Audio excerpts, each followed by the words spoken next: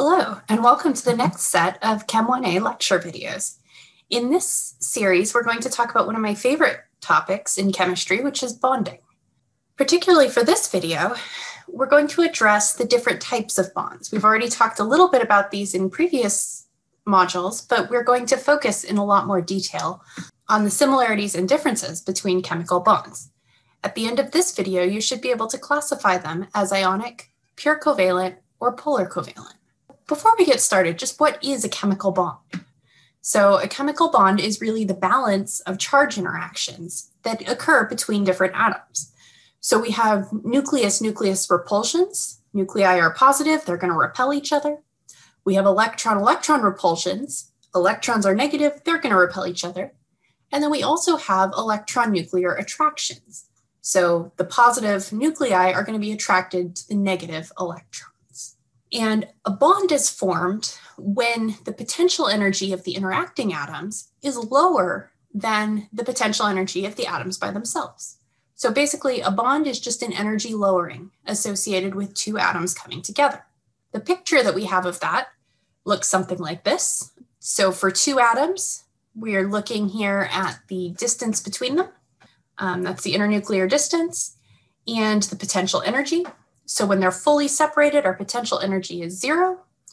When they're very close together, the positive charge in the nuclei is going to dominate and it's going to push them apart. And then somewhere in the middle, we have a happy medium, and that's where our bond is going to happen. And the bond length is going to generally occur at that minimum distance, and the bond energy is the energy lowering associated with those atoms coming together.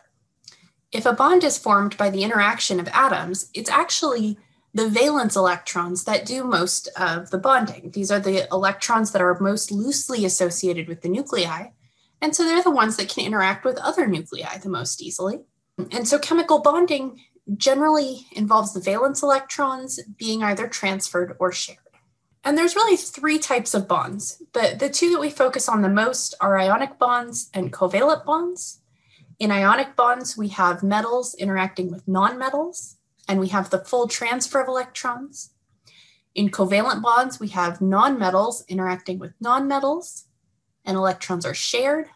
And then we also have this third category, which is metallic bonds, where we have basically a pooling of electrons. And so we're going to explore each of these in some more detail in the coming slides. First, let's look at ionic bonds. So ionic bonds occur whenever you have oppositely charged ions that are attracted to each other. So this prototypical example is sodium chloride, where we have the chlorine having taken the electron from sodium, now has a negative charge, and the sodium, which lost its electron, has a positive charge. Those are going to be attracted to each other, and those attractions occur in all directions. And in general, metals will lose electrons to form cations, and that's because metals have a relatively low ionization energy. So if you remember from your periodic trends, it's relatively easy to remove electrons, and metals also don't want more electrons. So they have a low ionization energy and also a low electron affinity. This means that it's going to be easier to remove than to add electrons. In nonmetals, we have the opposite situation, where they have a high electron affinity, they want the electrons, and they have a high ionization energy. They don't want to give up their electrons. And so in that case, it's going to be easier to add electrons than to remove them. And so this combination results in electrons being transferred, and we get an ionic bond. Ionic bonds also lead to the formation of ionic compounds. Ionic compounds generally just contain ionic bonds. This can also include polyatomics as one of the ions. But this attraction, as we just said, is non-directional. So it happens in all directions. And we have no ionic molecule. Basically, we just have an ionic substance because all of the atoms are attracted together at the same time. And then the other thing about ionic compounds is that they're generally crystalline solids. So sodium chloride is one example.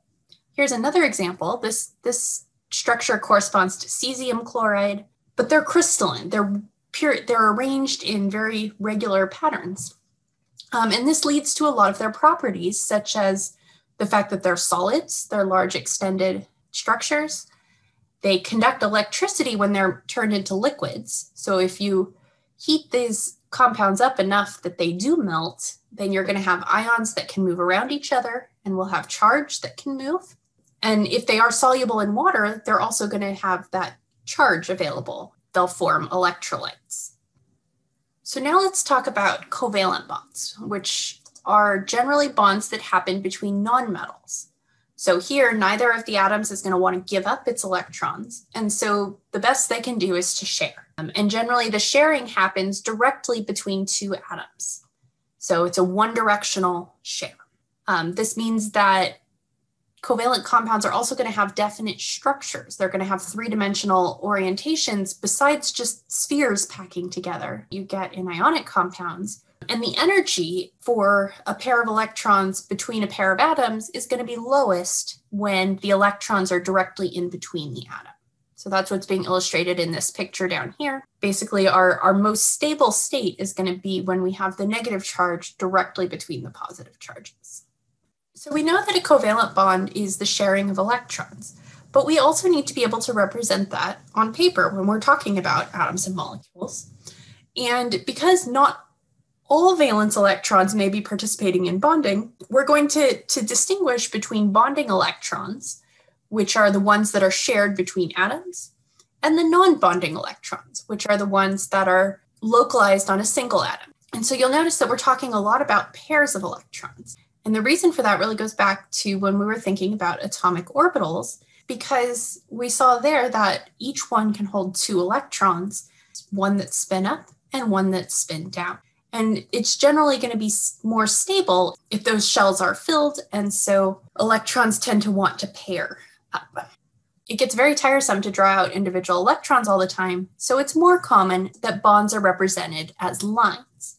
But remember, the bond itself is really just an electrostatic interaction. The lines are just something that we draw to help ourselves think about it on paper. And it turns out that one pair of electrons could be shared, but we could also have more pairs of electrons that are shared. And so that's where we get this concept of multiple bonds. So we can have single bonds where we have one shared pair of electrons, as well as double bonds with two shared pairs, or triple bonds with three shared pairs. Those electrons also don't have to be shared equally. So if we have a molecule like hydrogen fluoride, where we have a hydrogen atom and a fluorine atom, which are not equivalent, one has a much higher nuclear charge than the other, we end up with an unequal sharing. So fluorine wants the electrons more, it's going to pull them closer to itself. And so that creates this unequal charge distribution, which we call a dipole.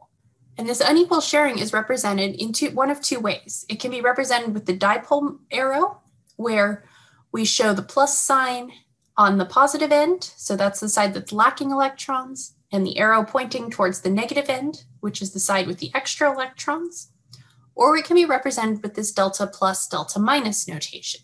So the delta plus just means we have a partial positive charge. It hasn't transferred the electron fully, but it's given up more of the electron than it's sharing back from fluorine, and fluorine has pulled more of that electron towards itself, which is why it ends up being negative. And this is what we call a polar bond or a polar covalent bond. So polar bonds, again, just happen when we have unequal sharing of electrons. If we have more electrons on one side of the atom than the other, there's going to be basically a higher density of electrons that's going to be associated with a higher negative charge. And if we're thinking about sort of where do we draw the line between a shared electron and a transferred electron, it really ultimately comes down to the properties of the material. If it has the same properties as an ionic compound, we would classify it as ionic. Otherwise, it gets classified as polar covalent. And we'll talk a little bit more in just a minute about where you would make that distinction. In order to know which way the electrons are going to go, we need some way of talking about that. And that comes through this concept of electronegativity, which is basically just the ability of an atom to pull electrons towards itself. So we saw that fluorine really liked electrons. That's indeed the case. It is the most electronegative element in the entire periodic table. So every element has some value associated with it, which is known as the electronegativity. In some periodic tables, this is written out, but it's something you can look up either way. And so the more polar bonds are going to occur when you have a larger difference in that electronegativity, with the more electronegative element getting more of the electrons. So here's the picture of the periodic trends. So fluorine has the highest value of 4. Francium has the lowest value of 0.7, and that the electronegativity generally increases as you move up and also as you move over on the periodic table. And as we saw with many of the other periodic trends, there's a lot more variation within the transition metals. Generally, you don't need to worry about those too much for purposes of this class. If we have a bond between two atoms and we want to know whether it's polar or nonpolar, we can take the electronegativity difference and calculate a value. And so if that difference is very small, we would classify it as covalent. This is also sometimes called pure covalent or nonpolar bonds. And that's always going to be the case when you have two of the same element. And there's other cases where they have very similar electronegativities. We also have this intermediate range where we have polar covalent bonds, such as HCl. And then when it gets large, when that difference is larger than 2, we would have an ionic compound, such as sodium chloride. So really, we have a continuum of differences in electronegativity. We go all the way from nonpolar, where the electrons are completely shared equally, to ionic, where one electron is completely transferred to the next atom. Another way of talking about this, in addition to just the electronegativity difference, is the percent ionic character. So this is basically just a difference in measuring the dipole compared to what it would be if that electron was fully transferred. And it just indicates the degree of electron transfer. So I can also put in the divisions that we had on the previous slide for the electronegativity difference. And we see that we have some nonpolar compounds that are going to be down here. They have very low percent ionic character. There's quite a bit of variation in the polar region, where we can go anywhere from maybe about 10 to 12% ionic character up to about 75% ionic character. And then once you get above that, we would classify it as essentially an ionic compound. So there's one more type of bonding that we should at least touch on in a little more detail, which is metallic bonding. So in metallic bonding, electrons are shared between a lot of atoms. So again, this is a non-directional interaction. It's spread all throughout the metal. And so this results from the attraction of the cations to the electrons that are sort of moving all around. Sometimes this is referred to as an electron sea. And so some of the properties of metallic compounds are really directly related to metallic bonds in that they're conductive. It's very easy to move electrons around. Therefore, it's very easy to move charge and heat through metals. So they're very easy to deform if you squish them or pull on them. The electron sea basically compensates for any change in structure. And as with ionic compounds, they tend to have very high melting and boiling points.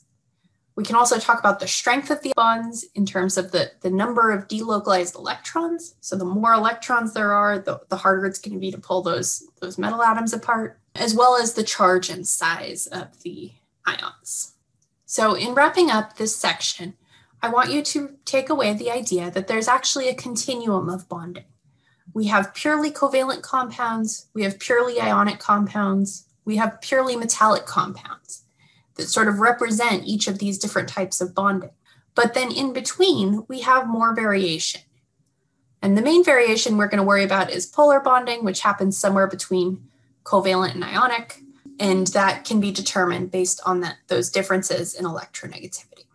In the next video in this series, we'll take a look at the strength of ionic and covalent bonds and how you would determine that information.